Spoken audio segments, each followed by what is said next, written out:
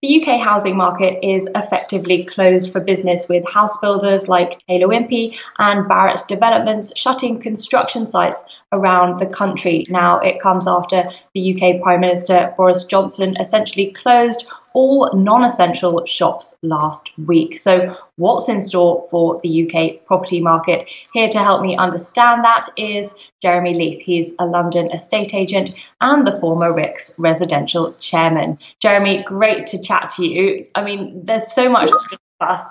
Let's talk about the housing market firstly. I mean, obviously, when business gets going again, what are you expecting to happen to prices? Should we be bracing for a crash? And how long is it going to take to recover? Well, it's the $64,000 question, which everybody is asking. I think what the answer is, it depends really on how long it goes on and what impact the changes that the government have tried to put in place have. If there's going to be a very deep recession and large-scale unemployment and short-term working, and a lot of people are complaining that they're not receiving the payments that the government have promised, then of course it's going to be very difficult for business to recover quickly. Any business, not just the property business, and that is likely to lead to correction in values. But I wouldn't have thought it would probably have a more immediate impact on transaction numbers rather than prices. Okay, so I mean, in terms of the Bank of England, obviously we've seen them slash rates from 0.75% down to just 0.1%. But given that sort of buying and selling of houses is essentially on hold, is this going to filter through into mortgage lending? I think it will. What the lenders seem to be more preoccupied at the moment with their renegotiating with their customers in terms of their payment terms and payment holidays and so on. But certainly they are out there. They're only going to make money if they lend it. And they will certainly want to do that, but they will not want to do so at great risk. So I anticipate, again, depending on how long it goes on for, them poking their toes in the water, mainly though for the higher loan to values, maybe minimum 40%. And then they'll feel a bit more protected as far as any changes in values are concerned. Yeah, so are there different pockets of the housing market that you expect to be hit hardest? Well, I would say probably the higher loan to value end, where people are borrowing more, that is going to be more difficult for lenders to buy into because they will perceive the risk. But it depends on, as I said, how long it goes on for and what really happens to values. Value can change quite a bit quickly, and it can vary quite a lot between areas, as I'm sure you know, we've seen in the past, not least in the Brexit scenario, which has not behind us, but certainly had a bigger impact on some property types and some areas more than others. So what's the likely knock-on effect for the major house builders in the UK, do you think? Well, the house builders are affected like all of us, and I think it's like what happens when the music stops. You know, what are we holding at that time? And those which are who are in cash or which are in cash, who are not too exposed at the particular time. I don't think many people saw this was coming, and of course it's very difficult to change plans very quickly. But I think a lot of the house builders have been holding cash for some time. They are fairly fleet-footed, and they're in a good position to take advantage of the opportunities that present themselves. But there'll be just as many who are not. And I think individual decisions will have to be made. But yes, certainly opportunities there, I would have thought.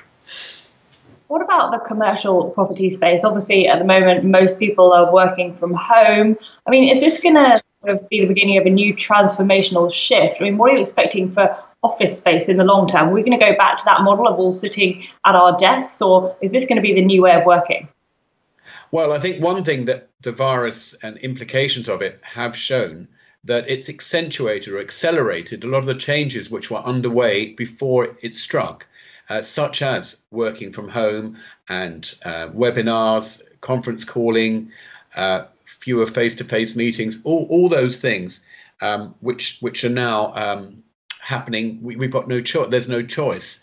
And I think that's what's going to happen. But another trend which we were seeing more of, and that's more demand for office space. Now, that probably is not going to happen as quickly, but again, depending on timing, because there were so many office to resi conversions, that it resulted in certainly fewer office opportunities. So we were seeing quite a lot of office users looking for space in the period up to the end of Brexit and before the virus started.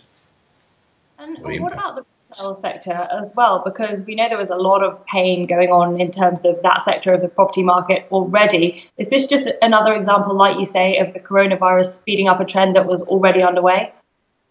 Yeah, it's a good question about retail. I think what we might see there is perhaps a PD explosion, permitted development explosion, because I think it will dawn on a lot of people, if it hadn't before, that not only are the retail users unlikely to return, but maybe not for the foreseeable future. And I think a lot of people will see the opportunities, and maybe local authorities will, whereas in the past they've been wedded to the idea, yes, it must stay as a retail or quasi-commercial use. They would take advantage of perhaps improved flexibility from government, and dare I say it, there may be a lot more babies out there when this ends, and so it could give a little bit of a boost to demand, and so we'll see more of these retail units becoming residential. And in terms of the overall property market, do you think there are certain sectors that are likely to fare slightly better or worse during this whole pandemic? And also geographically, do you expect to notice any differences as well? Well, I think that depending, of course, on the level of the pound, that's already dropped and given opportunities an advantage to foreign investors. So I think the city could benefit if that continues, that trend continues, because clearly that gives it an advantage just on financial alone, apart from the other advantages of, we hopefully all know, of living and working in London. So that's one area which always seems to sooner or later come off best. But I think lettings, again, that ability to be flexible. I mean, we've noticed ourselves that in our businesses, we're chartered surveyors and sales and letting agents, management and so on. And that has held up, really quite well. So lettings, again, is likely to thrive. And I think that will be the first area, as well as new homes, because, again, being chain-free and relatively easy to move into, those are the area. That's the other area where I expect things will turn around quite quickly. Jeremy, thank you so much for your time, as always. Okay, pleasure. Nice to see you. That was Jeremy Leaf, London estate agent and the former RICS residential chairman. I'm Victoria Scholar, and thanks for watching IGTV.